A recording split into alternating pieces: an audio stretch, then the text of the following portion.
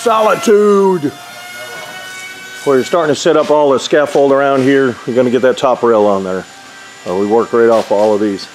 So that's what we're doing. Let's go up and take a look at this roof. This is our Solitude.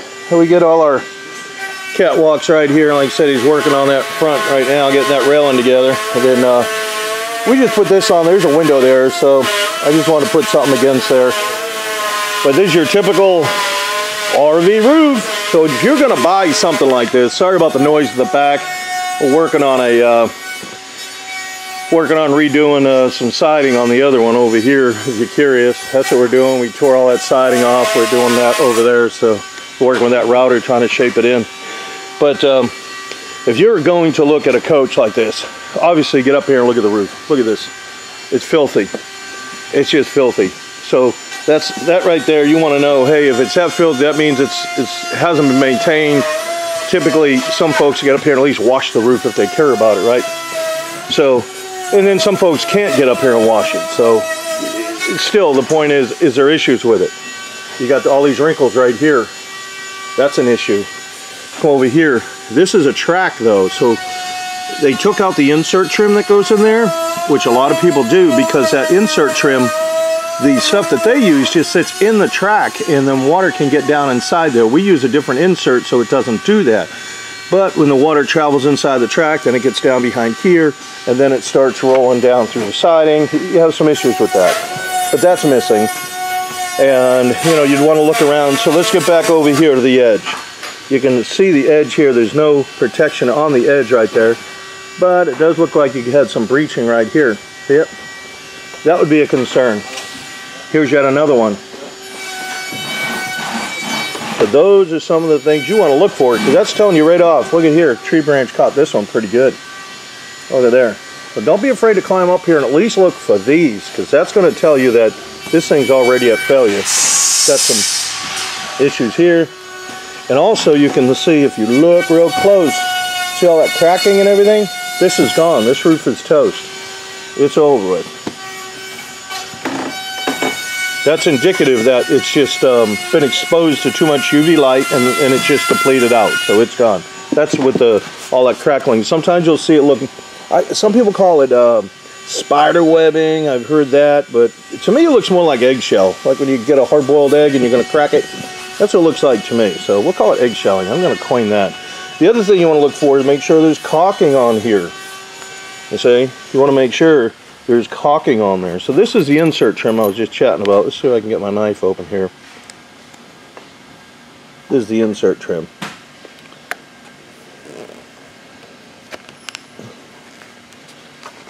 See how that just slides in there? So water is going to still get in here. It'll get in this track right here. And then the water will travel.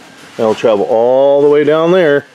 And depending on where it terminates or how it terminates, you could have water getting inside there. So we don't use this. The stuff we use, it'll go in and over this track, so it keeps all the water out. But these are some of the things, again, if you're going to buy one, you're going to be looking for these things. You want to see what's going on with it. You're going to see we've already got some discoloration. This awning looks like it's aged. And then right here, this is a dead leak. So you want to open this up like it is. And water will trickle down the wire. It'll go through the boot, and then it'll get down in here, and you'll start having issues underneath here. And this usually goes soft. So you would load this if you have a crank up. We're not going to replace the crank up, but we're going to take this right off. But if you had one of these, put that in there and put that back, meaning put some caulking in there. You can see they've had some issues up here. I'm going to see what's going on with that thing beeping over there. Put some metal on here. So you patch this, and then you know, you see you put this on here. But again, obviously he's getting this redone. But I'm saying, if you were to buy one, obviously you're looking at this thing, you know you need to put a roof on it. So that was a CO2 sensor going off on that other one. Also, you want to make sure there's caulking inside and around here. If there isn't adequate caulking, you know that's going to have to be done. You can also pop out a few screws here.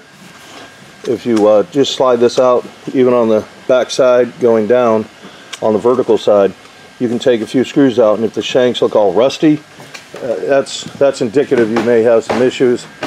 And then this is all the die cord they want you to keep slobbing on there. Put more on, more on. Gee whiz. I do not like die cord at all, as you can tell. Die cord exploits people's ignorance to roof systems, and they want you to keep slobbering it on.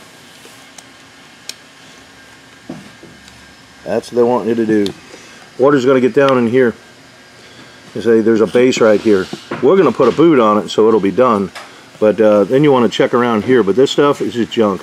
It's the only product that I've ever known in all the years I've been doing construction that's designed to be outside, marketed to be outside. I shouldn't say designed, it's marketed to be outside. And it fails every 3 to 4 months. That's just telling me that it's not designed to be outside. It's probably an interior product that they get real cheap and they sell it real high, like 12 bucks a tube. It's your cash cow. They're probably not going to change that, because I'm sure they've heard the complaints about their products. And what do they say? Put some more on. You know, oh, you didn't do it right. You didn't do it properly. You didn't clean it enough. You didn't do this. You didn't. It's not worth it. So you can see how slammed down the AC is as well.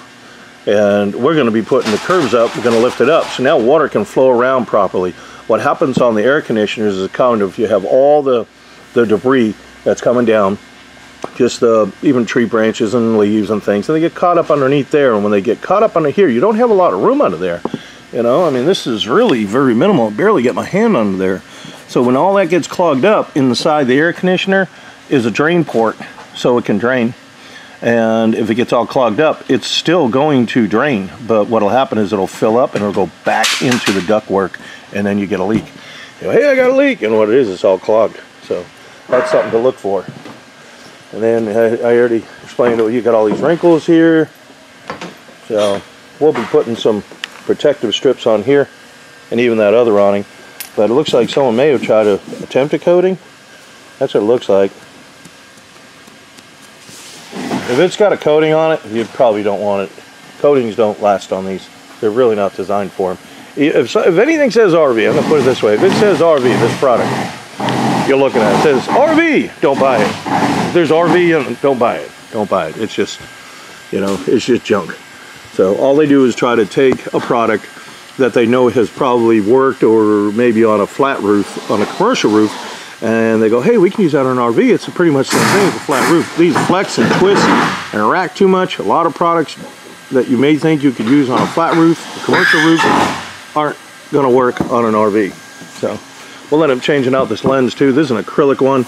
You want to see if there's any cracks in here. Obviously they've just mucked it all over to make sure it stayed watertight. But you want to make sure that you check all that out, check all the caulking. It looks like it's already had a couple of layers. You can see yet right there, it's already going to start failing there. So we're going to, again, this will be up on a curb. Everything's going to be up on a curb. So the same thing, you're checking along the edge, make sure it's tight. Now EPDM rubber shrinks. So when it does, it's like running a rubber band all the way over here. And when you get a slit, it just starts to expand, and you can really run into a problem with it. So, I mean, and there's no caulking on here. The bad part about that is if water does get behind there and get behind the siding, you're going to have delamination. We did a big delamination job on the Montana. Take a look at that. That was a project for sure. So here you go. You get some more failed out. You can see all the caulking and all the holes there. So this is a good example of why we normally put two strikes. When we put this back, we're going to have caulking behind here. That'll ooze out. We'll strike it down. Then once that cures, we're going to put another bead on there. Then once that cures, we're going to go with a bigger bead and overlap it. Because when you run a caulking gun, the caulking itself has air bubbles in it, in the tube. It just can't prevent it. It's the way it's manufactured. It just gets dispensed into the cartridge. There's bound to be air in it. So the problem is, if you start going along and you hear it crackling as you're caulking, then you just injected an air bubble, and pretty soon that will surface. When it surfaces, it could potentially be a leak. So my thought is, if you put a second strike over it, what are the chances of it leaking, right? You're not going to have one air bubble hit over another. It'd be slim to none. You'd probably hit the lottery. So, looking down inside here, I thought I'd seen some daylight. See that daylight in there? See if I get my finger under there. Looks like there may be a hole or something. Or is that just something in there? Nope. Yeah, there's a hole right there. Probably need to straighten that out.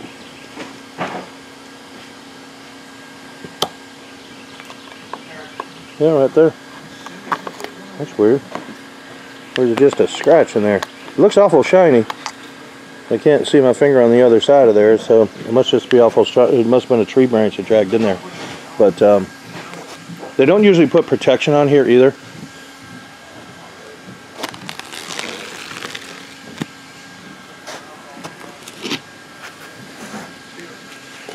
See, I'll peel some of this back, give you an idea of what they do. These just, and you can see this gap. That's because the plywood is not as wide as the coach. You know, you got whatever, 97 inches or so maybe on this, I'm guessing. So there's your deck, okay? And you can see it's missing, right? And then all they did was put this, it's just duct tape. That's all it is. They're not, so when we do this, I'm gonna have to bridge a piece of aluminum across here, or a light piece of steel or something, to make a nice shoulder off of this. I can't put this back together like that. We still have a protective strip on it, but that's going to get corrected. I won't put it back that way. I want to have some strength on there. So, but that's it so far on our Solitude. We're going to start getting everything together, start getting it stripped away, and see if we can't get this thing put back on here. We're going to be putting a tan roof on here. That's what we're going to be going with. So, we'll be back. Next clip coming up. Okie doke. Well, you can see we have got no roof deck damage at all. Zero roof deck damage, which is good. So we're trying to move along. I don't like this though. I don't like that at all. These are our protector strips right here that we're going to put on, but I don't like that. So we're going to put something on that. And something else I was saying, like right here, all this cold air is going into that hole right there.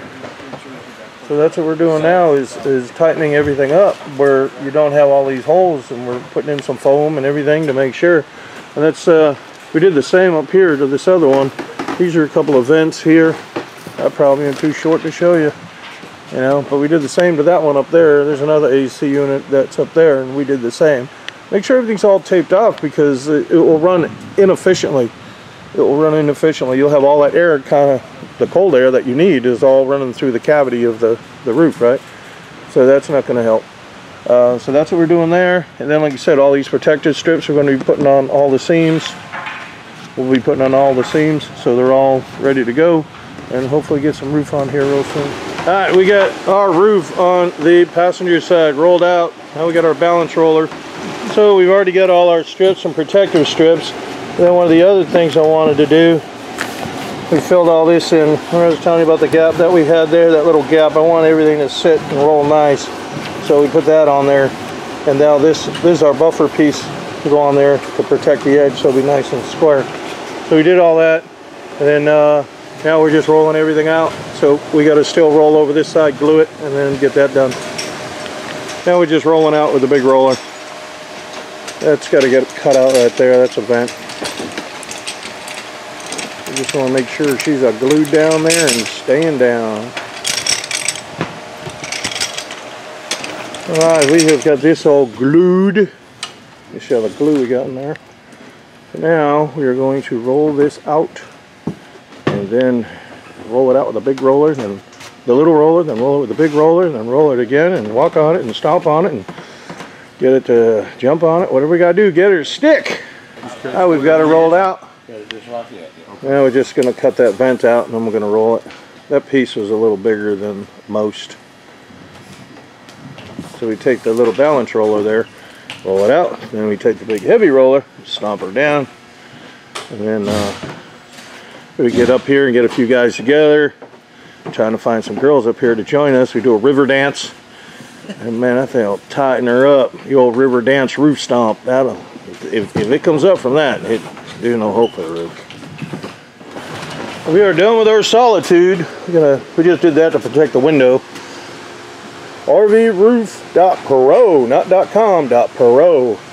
This is when we installed the roof. That's a year, month and year, so we can monitor it, make sure everything's doing what it should be doing. So we've got our stands in the back of the AC right there. Everything's all welded, all the curves are welded. Everything's all double sealed on the caulking right here. Went around some of this other areas too to make sure. Went around, got your boots in there. So it keeps everything tight. Got new fabric on here. We're going to adjust it as we open it out. We just got to get it away from the scaffold here. We got a counter flash right here. The purpose of the counter flash is when the water is running hard, as you're, you know, in the rain, that is, as the water is pushing across the roof. We've got these curbs here, so that prevents the water from getting up. So that prevents the water from getting up into the curb. And this right here prevents the water from trying to run along the bottom side of this air conditioner. That's what it does. On the other side here, on the bottom side, you've got a lot of corrugation up underneath there, so the water isn't going to travel back there like it would on the front. So that's the purpose of the counter flash. And you see we got another boot right here, another base. Then you can see all the protective strips we've got in here. You can see the shadow lines, I guess, on those. 2 strikes on here, like I was saying. Same thing on here. These are special covers, I guess. You don't need to have the actual cover on there. I like to see them on there, but even around all of our vents, 2 licks. And you can see the flange we designed on here. This is the flange, that little piece right here. So when the water is trying to roll up, even if it was a heavy storm and really wanted to run up, that's going to stop it and it's going to divert it around both sides. So, and they're all designed the same. Those boots on the plumbing pipe sits in there. You can see how tall that boot is. Pretty tall. It's a couple of inches, so you're not going to get anything coming up. Even if you had some like splatter and rain, we'll say, that's all sealed. So if you took the cover off, it's all sealed. Even if you lost that cover, what would happen is the water would just go into the holding tank. So this is the basically the curb here. This is what I was saying. So there's your flange. The water's going to run across here. It's going to hit up in here and it's going to get diverted out. And then this is all heat welded. All of this is heat welded. The whole thing is all heat welded. That's going to be a heck of a water drop to try to penetrate that. We've got the same system. We got our 2 stands in the back, and you can see in the front here, we've got the counter flash up there. So everything is all done. This thing is good to go. We're ready to rock and roll and get her out. We appreciate you watching. Now just keep in mind that these are not DIY videos. We don't sell any of the curbs. We don't sell any of the boots. We don't sell anything, in fact. So we don't do any of that. And also, they're not DIY videos. If you get a tip out of this, hey, that's pretty good, but they're not designed for that. There's a lot of behind the scenes stuff that we do that I just couldn't possibly videotape every single thing. So the insert trim, this is a different style, which a lot of people have been asking about, but you can't buy it in black anyways. But this snaps in and over the track. I may have a piece over there. And let's see, do I have a piece of that insert trim over there? There it is right there on the top. So when it goes in the track, you can see that groove in there? Now there's other ones out on the market like that are black, but they're not like this, and you can see that concaved type of profile on it. And I like that because when it snaps in, boy, that's in there really strong, and it's not going to come out. So then, you know, we put a couple screws as a prudent measure. This is all sealed in here. If you remember, these come up and they sat up here, and actually the turn bar was up here too.